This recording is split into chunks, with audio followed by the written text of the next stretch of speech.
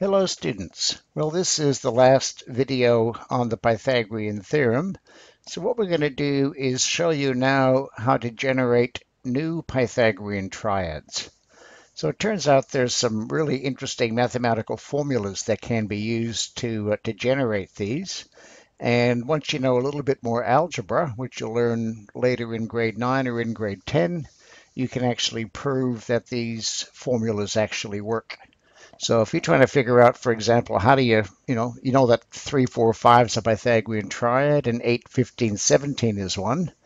And you say, well, how do I find some others with bigger numbers? Well, these formulas is one way that you can do it. So have a look at these three expressions just up here. M squared minus 1 all over 2, and m squared plus 1 all over 2. Now, m is going to be that's going to be the smallest number a, and m has to be a positive odd number, so 3 bigger than 1, so 3, 5, 7, 9, 11, and so on. And it turns out if you choose m to be any of these numbers or any positive odd number, you'll generate a Pythagorean triad. So let's just double check that. So when m is equal to 3, we get 3 there.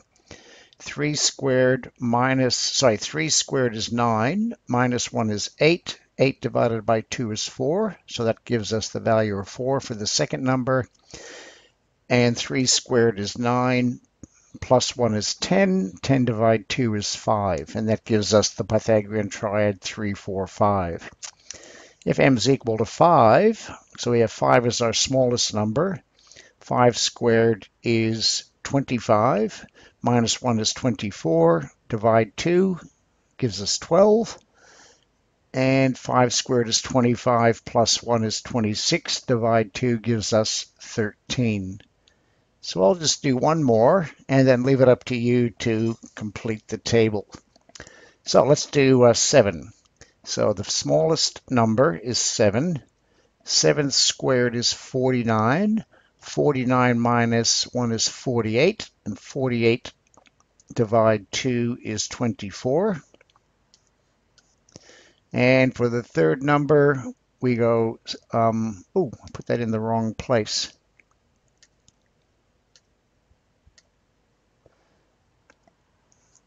That might be a bit better. And 7 squared is 49 plus 1 is 50. 50 divide 2 is 25. So 7, 24, 25 is also a Pythagorean triad, and so on. So basically, you can choose any odd natural number for m, and these three expressions will generate a Pythagorean triad. Now, it turns out that that particular formula doesn't generate all the Pythagorean triads. So if you want to get all the Pythagorean triads, you have to use some slightly more complicated formulas.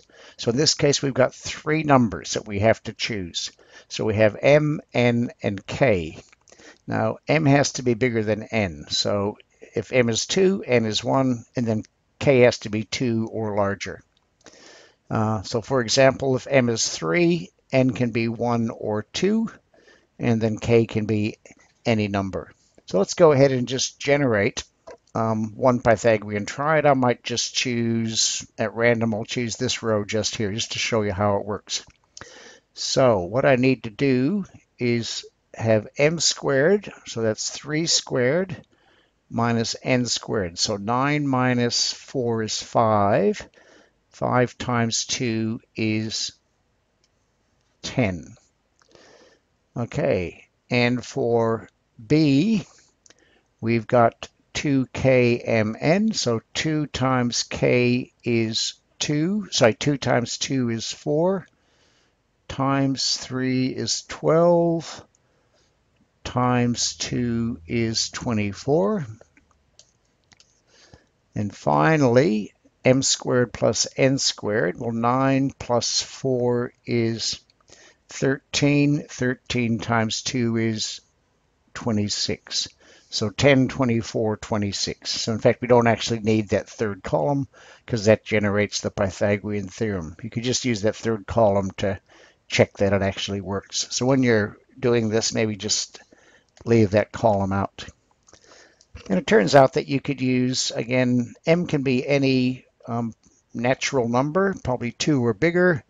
N has to be smaller than m, otherwise if you subtract, you're going to get a negative number. And then k, I think, can be any value. And that will generate a Pythagorean triad. And with the right choice of m, n, and k, it will generate all the Pythagorean triads if you use all the different possible combinations. Now, there's a lot more to learn about Pythagorean triads, which we don't have time to do in this unit.